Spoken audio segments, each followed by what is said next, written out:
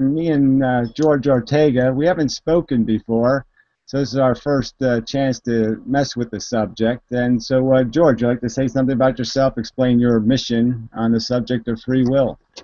All right. I've been trying to get people to understand we have a free will for over a decade. I first started at Pal Talk. I had like a username Blisser, and I used to go to the atheist rooms there and just explain it to them. That was around 2006, 2007. Then most recently, I live close to Manhattan, so I started this meetup in Manhattan, exploring illusion of free will, in April 2010. So we've been going for 4 years, and then about a year later, I started this TV show here in White Plains, exploring illusion of free will, and we're up to episode 170, and we just basically put out the videos trying to describe why free will is an illusion, why it matters to know this. I published a couple of books. I got a website, Exploring Illusion of Free Will, causalconsciousness.com, and I think we're making progress. It's going to take a while, but it's been good so far, I think. Yeah, well, I consider it one of my more difficult subjects, just because you can say cause and effect forever, and then people will just make up some invisible crickets or some kind of thing that made somebody do something. And so you're kind of defeated because they can always just come up with some sort of extraneous quantum cause or some kind of nonsense, and so you're just stuck with this idea. And I guess for both of us, we'd understand that the idea that we're a person, is sort of an illusion, right? I mean, it's the brain that creates you. And so I sort of call consciousness, we're just witnessing ourselves. Our will is something we witness. We don't really make it. We watch ourselves do stuff, and we really don't have anything to say about it. Our brain, I mean, my brain just made this sentence, right? Absolutely. I didn't do it. My brain did it. Yeah, and so you said it right. Sometimes people will try to say, well, no, not everything's caused. Quantum mechanics is probabilistic or random and stuff. And I mean, I try to explain to them, hey, that doesn't help. I mean, if our decisions are not caused, we can't attribute them to ourselves, however you want to define ourself, right? I mean, basically the argument for free will is incoherent. It's self-defeating. Well, even the word free, I also have a big problem with, because traditionally free is always tied to some opposite restriction. You free a slave, you free a prisoner, you liberate something from a binding. So what is the binding that we're being liberated from? I mean, you're obviously not going to be liberated from your desire. If somebody puts a piano on your foot, you're going to be pretty harshly compelled to get that piano off your foot, and all the freedom in the world isn't going to help you. Oh yeah, and we've known this since grade school. I mean, we're taught in school, human behavior, animal behavior is nature and nurture, environment, genetics. There's no room there for free will. It's we understand this. Yeah, and I guess it's just an ego thing. People are just uncomfortable with the idea of declaring themselves a programmed computer, because that's sort of humiliating. Okay, yes, okay, we're just programs. I'm running Windows, you're running Bindos. You're a loser-o. I'm winner-o. And so you're just comparing software now. I think people want to think they're more special than the software they're running. Well, I address that in two ways. For naturalist scientists, basically, this chain of cause and effect goes back to the Big Bang. So basically, we're manifesting the universal will. Okay, that's one way to see it. Or if you're religious, I mean, 80% of people here in the United States are religious. So I try to appeal to them also. So if they want to think of it in terms of theological constructs, whatever, we are manifesting God's will. So either way, whether it's universal will or God's will, that kind of elevates our existence to to something much more than just a human being. So. That's another way I've thought of the question. I would just put it to somebody who's believing in God. What's God's will? I mean, where does that come from? So he sits around forever, and then one day he decides to make humans? I mean, it just occurs to him, in his will, I was here forever, for a zillion, billion, zillion years, and then one day I decided, oh yeah, let's do this human thing. I mean, what conformed his will? Where did he get the idea from? And it's more than that. If we attribute omniscience or all-knowingness to God, if he knew a billion years ago, what he'd be doing today? Even God lacks free will today. So he's as much a robot or a puppet as we are. Well, he obviously has a motivation. At least the Christian God, you'd have to say he was motivated by some personal ambition. You know, he had some sort of idolatry in his own head that he wanted something to, you know, bow to him and pray to him and love him and all that stuff. So he seems like he has some issues that he was addressing, and he doesn't seem like he was free of those issues. Right, and whether you want to attribute causality to us as human beings or as God, the same illogic basic phenomenon happens. Basically, like this causal chain that stretches back to before the Big Bang, because we don't know what happened, but like logically it stretches back indefinitely. That also applies to God. So we never get to a point where we or God decided anything. Yeah, I guess we could argue the whole infinity argument forever, but I tend to think that time runs out. You know what I mean? Like there was a place where time didn't exist because matter didn't have distance, and therefore there was no place for time to exist. So, but obviously you could stay in a forever state of nothing. You know what I mean? No movement would be, you know, but you could do that forever because there's no time. You know, so Yeah, to my mind, it transcends logic. It's beyond our ability to understand something. right, it is a black hole of contemplation. I mean, you'll never get out of it once you go in it. You'll never be able to unravel the, you know, layers of the onion, so to speak. You just end up at the core every time you'll spin around and just keep ending up back in the beginning. Yep. Yeah. All right, so at least we agree on that. I did watch a few of your videos, and one of them you did end it with a statement that you sort of do believe in God, but I guess it's a pantheist type God, right? It's the net composition of the universe kind of God. Yeah. If the universe is everything and God is everything, then God is the universe. If God is all powerful, God is the laws of nature. I mean, it's very Yeah. simple. Well, so it might be a semantics argument, but I would almost argue that just that I think it's important for people to let go of free will. I think it's sort of important for them to go with this idea of a designer or a creator or, you know, a mission statement. There's clearly not a mission statement. You know, it's crude forces all the way down, and you know, and we're just we're an eddy in the stream, right? A simple function, right? Water going downhill can create very complex patterns in the water, but that complexity doesn't mean anything. It just is a consequence of friction, and when you build up energy, it spins around in circles and does funky things. I think because I'm a person, because we're people, I think therefore I prefer to personify reality, you know, relate to nature, to the universe as a person rather than a thing.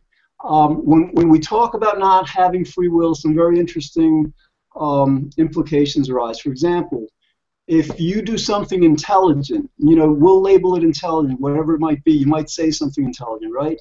But you don't have a free will. That intelligent act, statement, thought cannot be attributed to you, so it has to be attributed to this universal causal chain. So in other words, I don't even think you have to go back to the universe to find that relationship. Clearly, I have, you know, I've sort of had this philosophical discussion with people, and it's like we can't really change ourselves, but we really can change other people.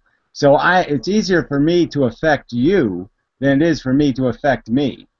You know, I can have more of an impact on you than I can on myself because of the fact that we are just these reflexive organisms. I can add something that you don't have, you know, much easier to you than I can do anything to change me. well, I'm not sure I understand that, but either way, you know, whether you're changing me or yourself, I mean, none of it is up to us. That's the interesting fact. I mean, we're just I like just think we're all byproduct, and we're byproduct of the environment that has interacted with us. So the things that have dented us have made us. So in that sense, we can't take credit for what we are because we're sort of the reflexive reaction of the world that banged us into shape. exactly.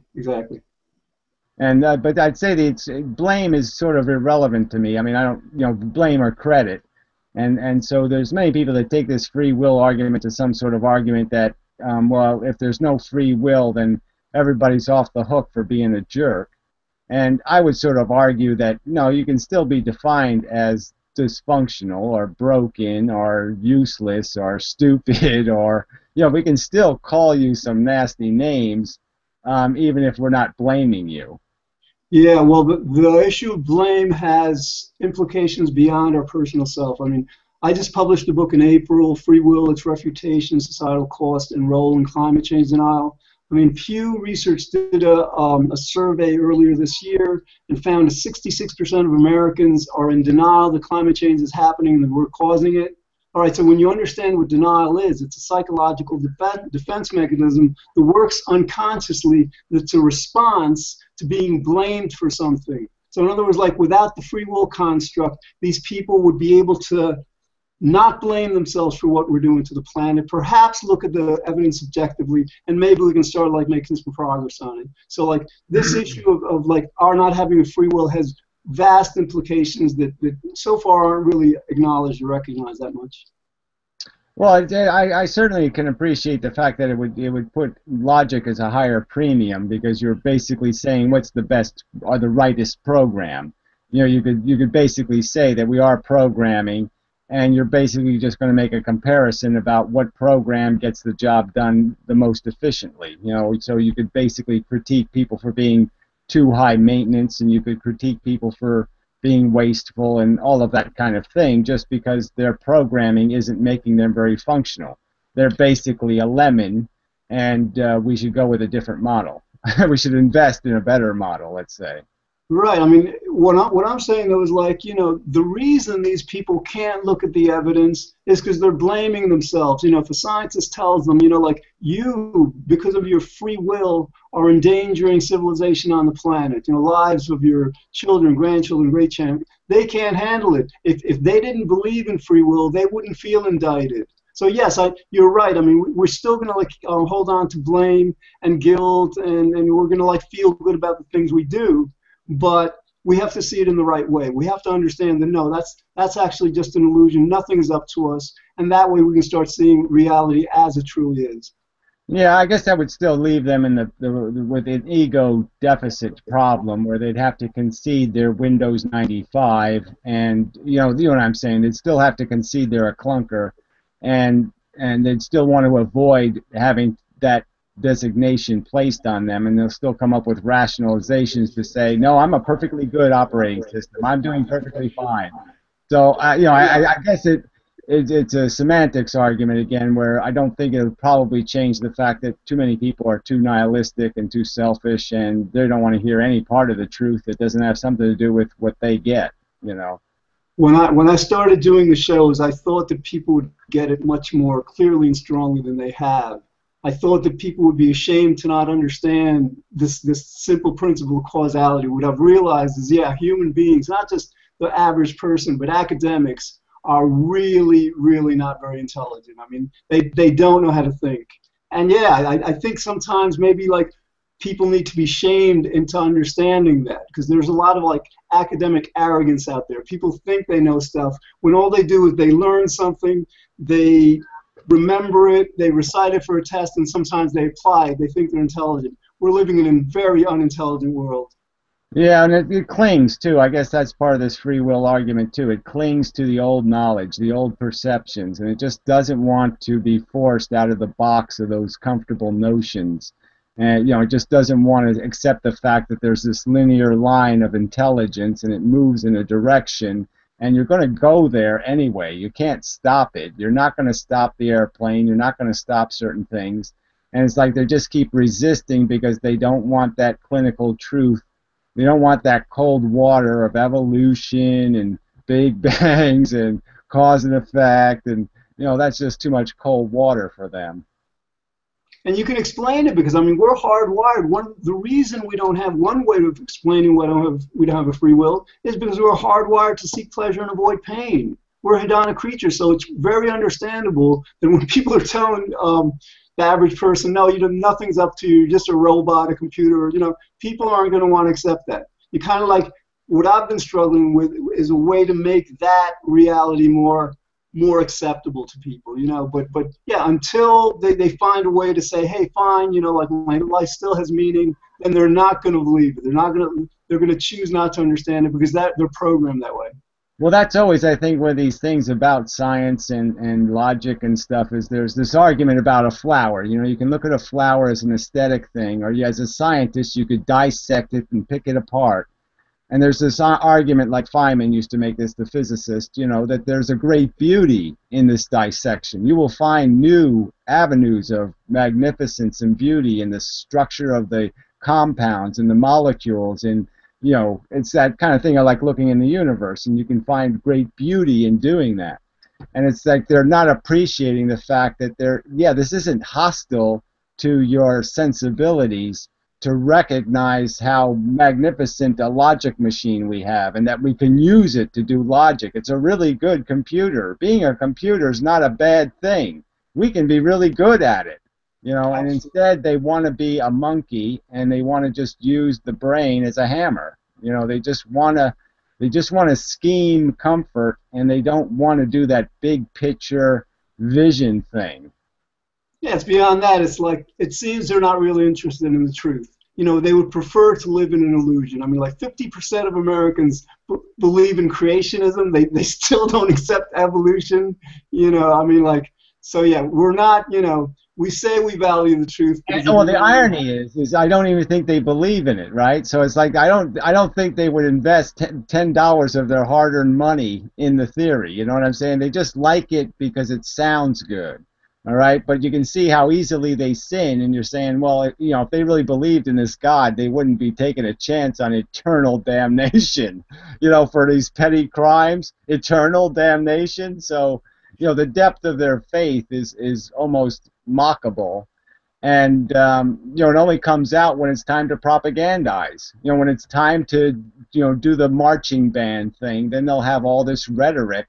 Especially when they're giving away somebody else's rights, right? If they can sacrifice your rights on the altar of their God, yeah, they have no problem with that. Yeah, because that doesn't hurt them any, right?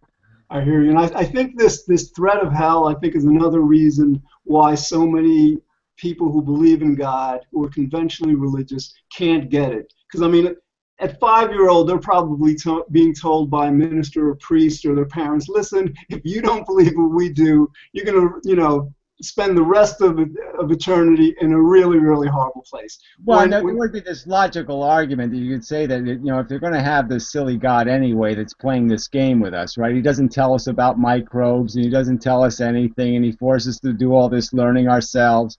You could almost say that maybe he just made up the whole hell thing, right, just to deter us from being bad, right? So he's not really going to do it because it would be stupid, right? Us as logical people could know there's no point in torturing somebody after the fact, right? It's not going to make the victims whole. So what's the point of torturing somebody except for deterrence? And obviously, when everything's done and finished, there's no point in having deterrence anymore. So why wouldn't you just let everybody out of hell anyway? Well, that makes sense, but you know, these people aren't really guided by sense.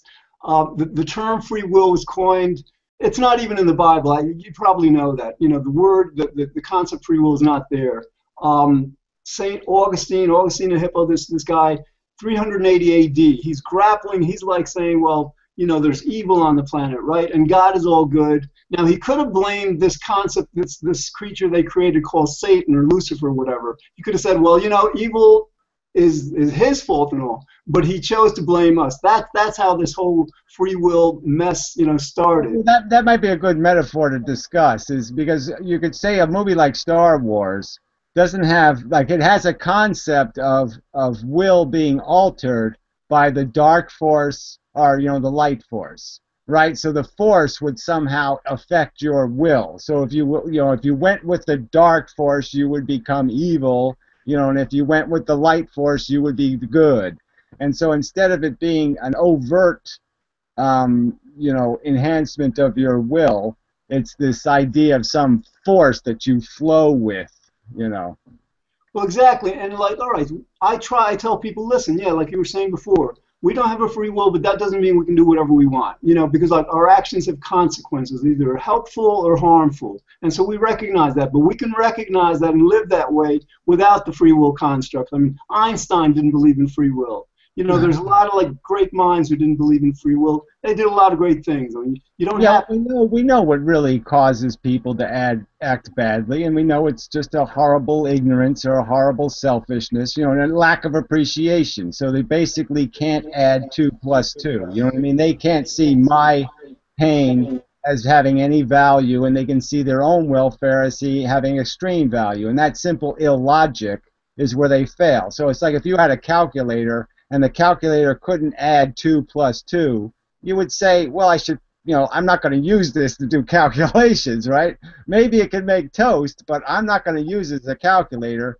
And maybe we should be thinking in terms of like, people have to meet a certain competency standard, and you can call them a jerk if they can't figure out it's not a good idea to smash somebody in the head with a brick and steal their money. Exactly. I mean, again, consequences, rules, laws, they still say the same. I think would be a bit more compassionate because, for example, like, if somebody does something horrible, the newspaper is like, rotten hell. I mean, all this hate is encouraged. I mean, yeah, we got to protect people. We got to protect society. But the free will belief just encourages us to go at each other, to just hate each other and blame each other in a way that without it, we'd be like much more intelligently compassionate, understanding, forgiving to a certain extent. I'm sort of the I sort of see it as more of a cause and effect argument in the sense that you do have to create deterrence, and that's just the fact that deterrence works because it is cause and effect. Okay, so you have to create this idea that there's an implication, a very bad implication for bad behavior because our nature is kind of selfish and lousy. We are kind of scheming, selfish bastards. And the only thing that really can shape us up sometimes is the fact that, there's something bad's going to happen to me if I do bad. Absolutely. But like the idea is like, all right, we have a model for this. Operant conditioning in psychology. It doesn't judge the person. It just knows that like if you want a person to act in a certain way, you either give a person rewards for that or you threaten punishment. That's all we are. We're organisms, we're beings that respond to reward and punishment. So like if you get rid of the blame, then I mean a lot of people like they don't have very good self-concepts. They don't have very good concepts of other people. To the extent that we get rid of this belief in free will, it's like absolution. I mean, it's like innocence. I mean, we're all we may be screwed up in a lot of ways, but it's not our fault. That's a gift. I'm always saying as a political pragmatist, I would argue that there's only so much resource in the world, and so in a way, I'm almost like saying if you have a toaster and the toaster can't toast, the toaster's trying to burn your house down, you unplug it and you throw it out and you buy a new toaster. And so I'm sort of the opinion that the broken, I have nothing malicious against them, but I also have no obligation to sustain them. I have no obligation to let them parasitically, infect the social organism and break its legs. So, part of me wants to say, obviously there's a limit to how draconian you can get, but I really don't have an obligation to spend a bunch of resources to rehabilitate people that are just profoundly stupid. Yeah, we're not, it's not like we're going to do away with judgment. I mean, the thing is, though, like, for example, like, you have, like, a criminal or suspect. He's in police custody. You've got this good cop, bad cop strategy. The bad cop is just, like, threatening, you're going to spend the rest of your life in jail. I mean, like, just really, really laying into the person. The good cop says, listen, I understand what you went through and all. In your situation, I would have done the same thing. And through that strategy, because it is a strategy that they use for purpose, the suspect or the criminal suddenly begins to cooperate more because he understands that he's being understood. So in other words, like, we don't let people off the hook, but the way we treat them, even like when you call somebody a criminal, somebody like really evil, they see themselves as that way. If society's calling them that, that's how they're going to see themselves, and it's much harder for them to rehabilitate themselves. I guess I'm still going to argue that if you have a calculator that can't add 2 plus 2, it's way too broken to try to mess with it. Okay, it's not a simple problem. And when these people are this disconnected from reality, I mean, like I said, I mean, these are people that will bash you in the head with a brick and steal $10. I mean, that kind of insane behavior, I mean, in terms of logic, it just doesn't make any sense. There's just no way you can see me as meaningless, okay? You have to do some awful bizarre thinking to think it's meaningless that you're going to bash me in the head with a brick. And somebody that broken, I'm almost saying, well, if they don't get it, if it's not obvious to them that what they're doing is way out of line, then yeah, I'm just saying, too broken. I don't even want to have a conversation with them. I'm just saying it's like a rabid dog, you know, just find a nice way to put it out of its misery. Well, I mean, I hear what you're saying, but you know, I think that logic, that statement, that pronouncement applies to the human race. Because I mean, if we're not intelligent enough to understand this simple concept of causality, and if we're not intelligent enough to understand what we're doing to the planet, to the climate, and all, you know, I think that like maybe we've had our time here. I am an anti-natalist and worse. So I mean, I actually would vote for it. Okay, I would vote for nuking it from space. Okay, because yeah, there's nothing good happening on this planet, but that is a separate subject. So let's not go there. You know, but yeah, they're you know, in a sense, that's where the logic points. You know, is that we are just kind of creating problems and then cleaning up half the mess. And people just don't want to see themselves as mess makers. You know, this is part of this whole argument, is that they have to glorify the mission statement, and the mission statement seems to be, I want to win. Okay, I mean, give me some more lottery tickets because I want to win, and they really can't see any further than that. Yeah, I hear you. I think maybe the free will construct of belief feeds into that, because like, why do you want to win? Because it's you, right? You can credit yourself. I mean, like, and you feel really good about yourself and all. So to the extent that we move beyond that and like, yeah, whether we win or lose, it's just not us. It's like, it's luck, it's fate, whatever. Then we can, you know, be less competitive, be maybe more just like comfortable with reality, just live instead of like constantly striving, you know?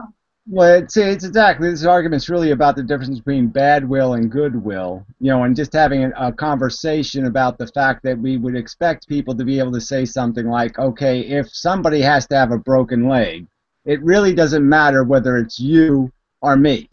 I mean, I can say I'd rather it be you, but I can't say it rationally like you should have the broken leg, right? I mean, your pain and suffering is just as meaningful as my pain and suffering. And so logically, I could understand that. You know, even though viscerally and emotionally, I don't like the idea, okay, because no, I don't want to have the broken leg because I am a selfish bastard. But the fact is, I can understand that it's not going to make a difference, that it's going to be a person suffering, and it really doesn't matter what their name is. And that's the key. That's the key. To the extent we understand that when people do something wrong, when they're suffering and stuff, it's not their fault. Yeah, we're not going to let them, you know, have a free pass. But we're going to be compassionate. We're going to say, yeah, like this unfortunate guy, you know, the universe made him do something really, really stupid, really criminal. You know, we can't allow that to happen. But we can feel some kind of empathy for him while we're like, you know. Right. Well, see, this would be the ideal circumstance. Let's say somebody had a stick in their brain, you know, like the lion with a paw, you know, stuck thorn in its paw. But let's say they had a stick in their brain, and that's what made them do all the stupid stuff. And all I had to do was pull the stick out. Yeah, I'd give that guy a free ride. I'd say, oh, okay, we get it. Okay, it was just a stick in your head. No problem. We can fix that. You know, but I'm just saying that the real problem with some of these people is that they are so fundamentally, emotionally incapable of even having a logical discussion about reality because they're just so nihilistic and self-focused that they can't even see the rest of the humans as humans. You know what I mean? They're just things that they get what they want from. You know, they're just things to use. And it's not just for their benefit, because you're right. I mean, we can't allow people to just like get off the hook, you know, when they do what they do. But like for us, I mean, like hatred, this kind of like contempt for people, that's not a great feeling. I mean, sometimes we can enjoy it a bit, but it's not ennobling. You know, it doesn't like tap into our highest selves. So that to the extent that we can free ourselves from that, we're freeing ourselves to like enjoy our lives a lot more. Well, yeah, I call it separating philosophy from psychology. You know, like we can indulge our psychology, we can talk all kinds of crap, But let's do that when we're just talking crap, and we're going to have a serious conversation. Well, you can't talk crap anymore, all right? You can't talk from your emotions anymore. You got to talk from something called logic and evidence. And that's where, it all gets very fuzzy, is people are confusing psychology with philosophy, and they're not the same thing.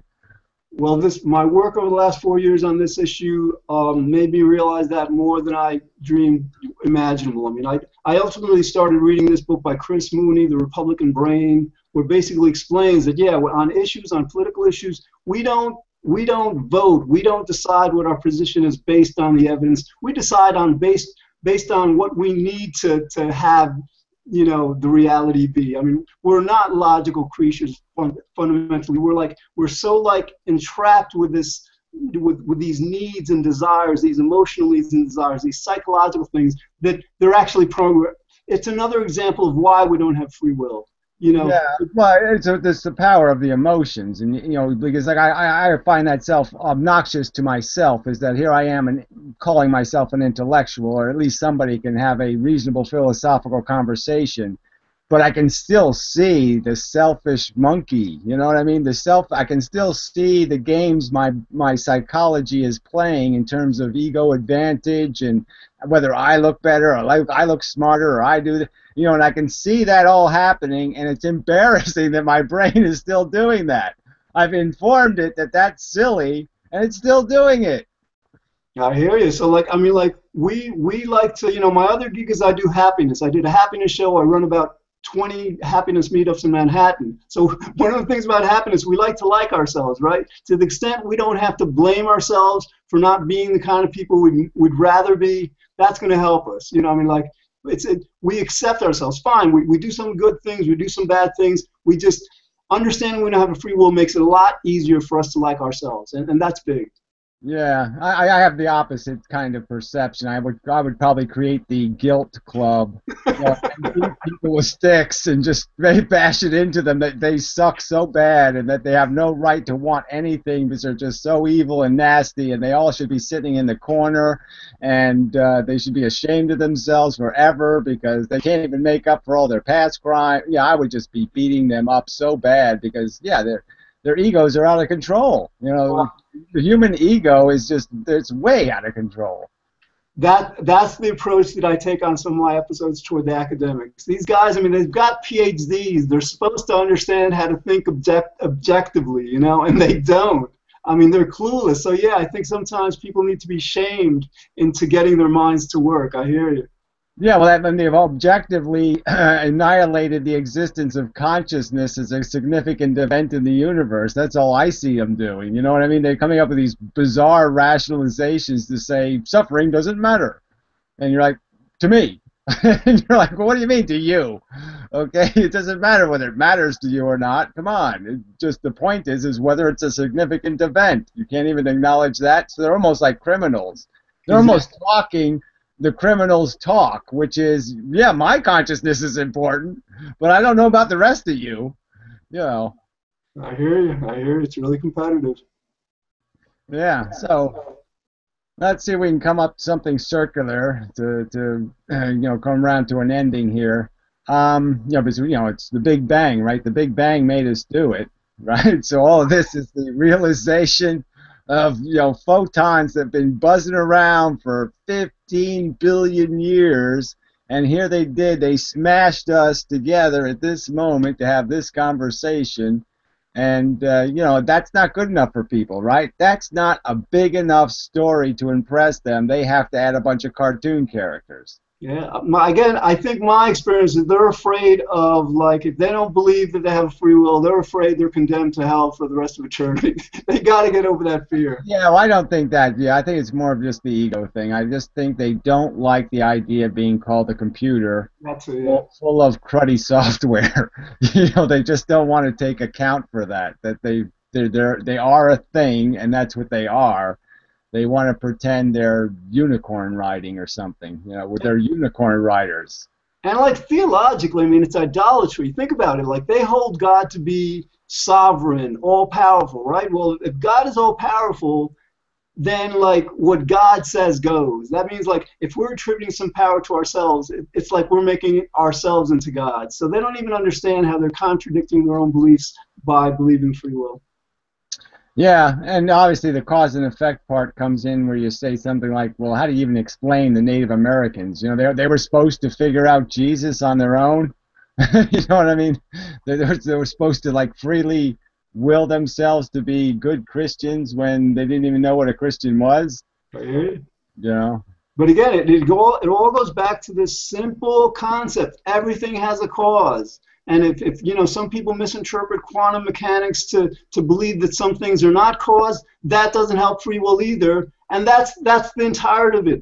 There's no action mechanism that explains free will. It's completely incoherent. Right. It's like, look, here's another quick analogy, okay? I mean, you have to practice to be a good baseball player or a good basketball player or to do anything with any kind of skill, and life is the same story. You got to practice. You got to understand the physics, and you got to understand the dynamic, and you got to understand yourself and your role you're playing in. You got to understand the boundaries and the foul lines, and or you're not going to play a very good game, are you? And so there's a lot of people who have no clue what court they're on, and they're just bouncing the ball, and that's why it all goes wrong, is because they're just ignorant. They're not very good players. And that's another reason why it's important to overcome this illusion of free will, because under the free will belief, we just do things because we want to, right? I mean, because we want to, and then it ends there. When we understand, no, we don't have a free will, we do things for reasons. And once we understand that, we start looking for the reasons. We start looking for the causes. And that's where thinking and science begins. Yeah, well, exactly. You got to understand something to have compassion. You got to understand to have empathy. You got to understand to do the right thing. And to say that people can do the right thing without understanding doesn't make any sense. All right. Well, it's really good talk, George. Let's do it again someday. And, really appreciate it. It's good conversation. Thank you, I appreciate it. Yep. Okay. I'll catch you Take care. again. You too. Bye.